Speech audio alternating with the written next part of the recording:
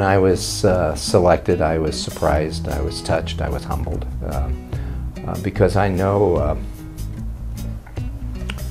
I've met most of the people who have been inducted into this committee. Some of them I didn't because they were deceased when they were inducted, but there's some pretty impressive people, and so to be included in that group was an honor and a very humbling experience. I somewhat facetiously asked if they were digging the bottom of the barrel. I was very humbled. I'm not sure how deserving I am. I think we go through our daily life and do our job as best we can, and when you're recognized like this, it is always very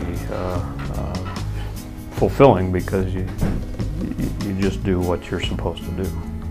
Well, I think I had some really good teachers. I had some people who were encouragers. The day-to-day requirements of meeting your assignments and preparing and disciplining yourself to do that. I finally learned how to do that about my junior year.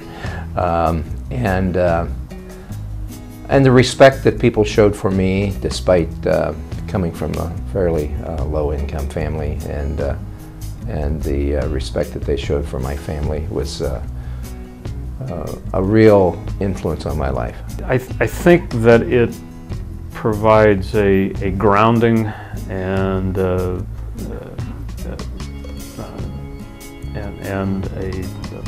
foundation in fundamentals that I wasn't aware of at the time.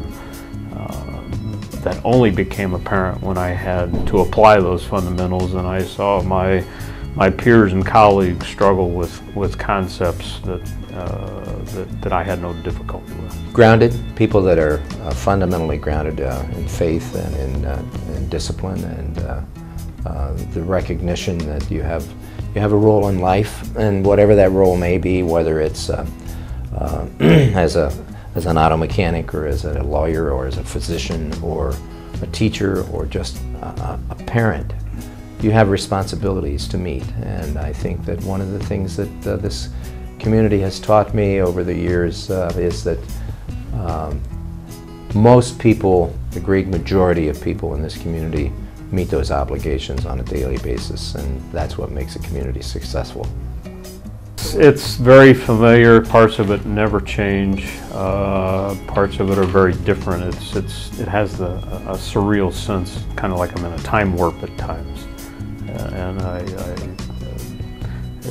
as if the intervening 3 decades kind of evaporate. Lancaster has always held a very special place for me and for my wife, who's also from Lancaster. And when we had the opportunity to come back here after being gone for 14, 15 years, we had to think about that, because we had been a lot of different places, but we decided that maybe this would be a good spot for us, and it's worked out very well.